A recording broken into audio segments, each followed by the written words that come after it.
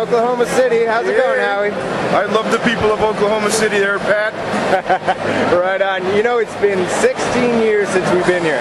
I know that. I remember playing at the Myriad over here and, you know, having a great time, and it's great to see the crowd is going nuts again. Yeah. 16 years later, Pat. Yeah, it's awesome. You were a lot shorter back then 16 years ago. I think you looked a lot taller back then, though. See, I used to talk to you like this. I used to go, "Hey, Pat, how's it going?" Hi, Mr. Howard. Yeah. Anyway, we're having a good time. And, the band's having a good time. We're having a good time. And that's excellent. They're having a good time, which is most important. Yes, they are. They are. It's a good house tonight, huh? Yeah. Yeah. Look at that.